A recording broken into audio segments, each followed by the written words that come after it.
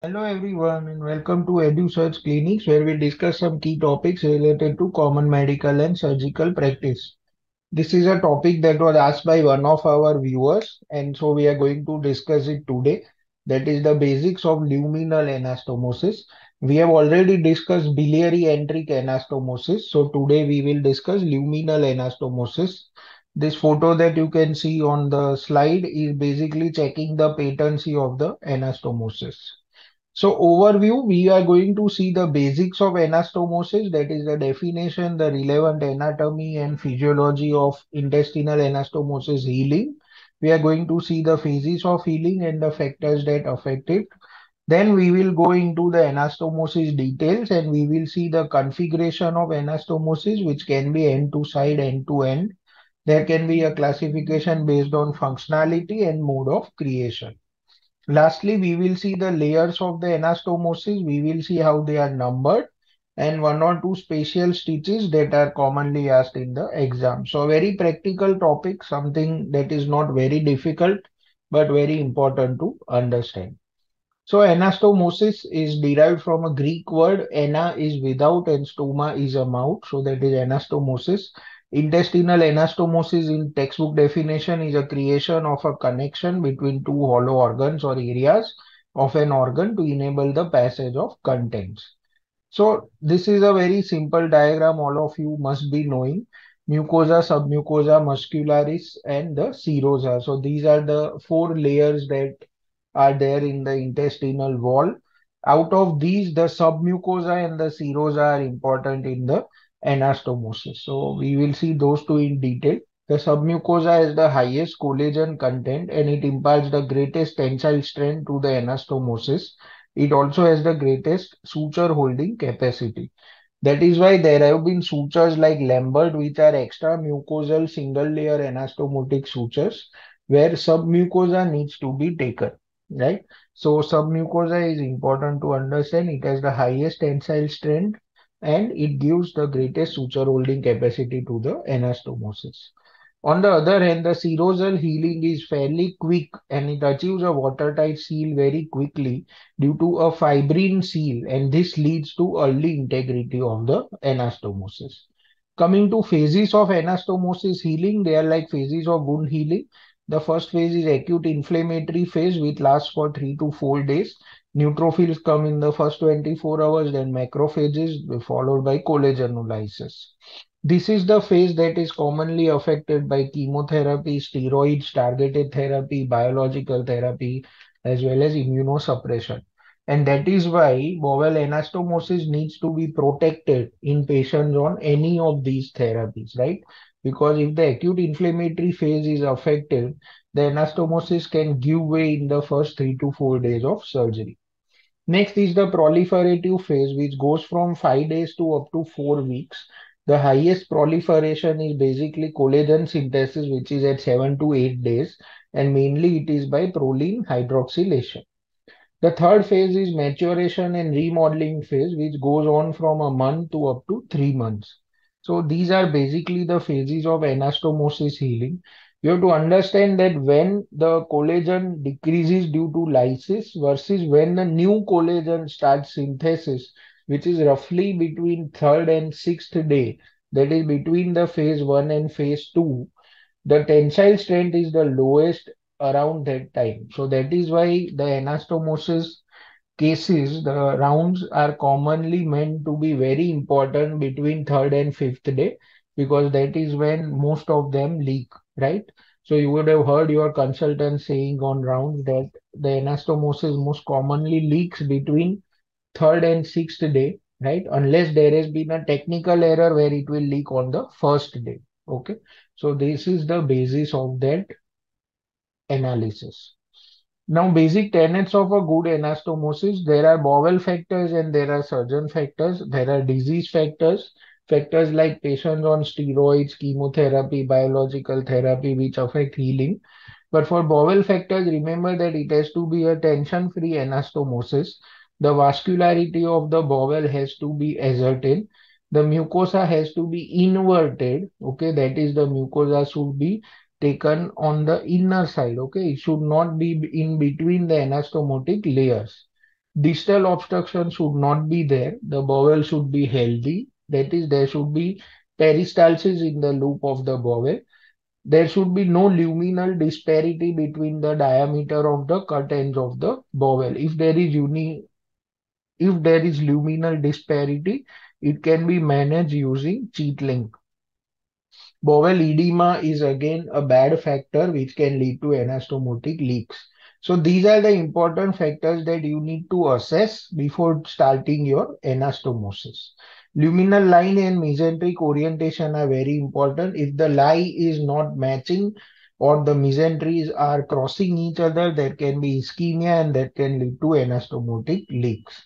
Coming to disease and patient factors, we have already seen factors like steroids, chemotherapy, immunosuppression. Other factors include anemia, patients on heavy inotrope support, low albumin, sepsis or abdominal contamination, patients who are immunosuppressed, patients who have Crohn's disease, or patients who are on heavy smoking or alcohol, which affects essentially the first phase of healing, post-radiation patients and patients who are malnourished. So these are some of the important factors. If you are taking an emergency case with abdominal contamination, with patients on inotropes, or a very old age patient with low albumin and anemia, diabetic, on steroids, these are the cases where anastomosis ideally should be avoided or at least protected with a covering stoma. Surgeon factors, you need to handle the tissues very gently. Adequate exposure and access is important. You need to know your technique, standardize one technique that you like, and continue doing that technique lifelong.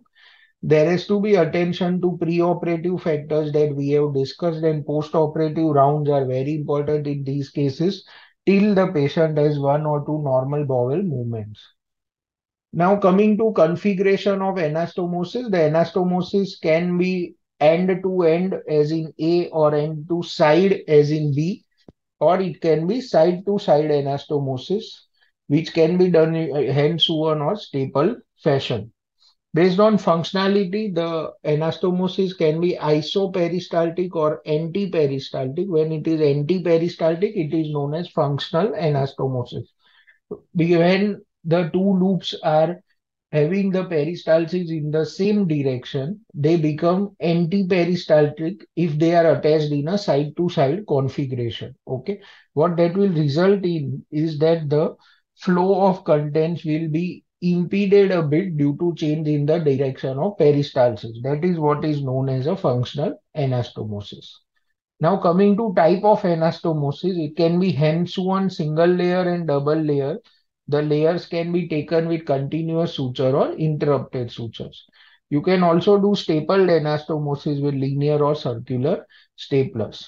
Now coming to the most important slide of this presentation, the layers of intestinal anastomosis. So in this figure, you can see that one layer has already been completed, and that is the posterior most layer, and that is the layer number 4. You can see the knots have been tied on both sides. This layer is usually the seromuscular outer layer 4. The layer that is now starting is a full thickness Connell stitch layer. We will see what a Connell stitch is in the next slide.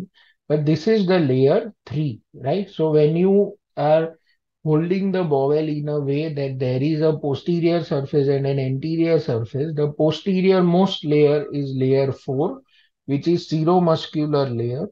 Layer 3 is a full thickness, usually continuous layer. Once the layer 3 is over and you come on the anterior side, you take the full thickness suturing first, right? So now this suturing that is coming on the anterior side is starting the layer 2, right? So you can already see layer 4, layer 3 has covered the layer 4, and now layer 2. Finally, once layer 2 is over, you take an anterior seromuscular layer, and that is layer 1. So whenever you are asked in exam what are the 4 layers of anastomosis, the fourth layer is taken first in OT, which is the seromuscular posterior layer. Then you take the posterior full thickness Connell, which is the third layer. Then you take the second layer, which is the anterior full thickness Connell. And then you take the first layer, which is the seromuscular layer. right? So we talked about the full thickness Connell stitch. This is a diagram that shows the full thickness Connell stitch. What it means is you go in the direction of these red arrows. Okay, you go from outside to inside, then you go from inside to outside in the same side, then you come on the other side and you again go outside and inside and inside and outside. So there are two bites on each side, okay? And this layer continues progressing in a direction outside in, inside out, outside in, inside out. This is a Connell stitch, right? On the other hand, a Lembert stitch or an extra mucosal stitch is a simplest pattern for intestinal organs where it also involves the lips of the wound and it never involves the mucosa, right? So the mucosa is not taken in this stitch. This is an extra mucosal stitch and is known as Lembert stitch. So some people do extra mucosal single layer anastomosis using Lembert stitches, right? It can lead to slight stenosis of the bowel, so it is not routinely used. The standard routine practice is what is the four layer pattern that you saw in the previous slide. So to summarize a very simple video on luminal anastomosis basics, we have seen the definition, we have seen the anatomy, we have seen the three phases of healing of anastomosis, we have seen the different patient factors, disease factors, and surgeon factors, as well as intraoperative bowel factors that you need to take care of while deciding whether to do an anastomosis or a stoma or to do a covering stoma to protect the anastomosis. Based on configuration, your anastomosis can be end-to-end or end-to side. A functional anastomosis is anti-peristaltic, but commonly done anastomosis are isoperistaltic. Mode of creation can be hand-sewn or stapled, continuous or interrupted, single layer or double layer. Anatomy of the anastomosis, we saw the standard four layers of the anastomosis, the posterior seromuscular, the third layer which is full thickness Connell, second layer which is full thickness Connell, and the first layer which is anterior seromuscular. So that is how they are numbered. And we saw the Connell and the Lambert stitches. Thank you.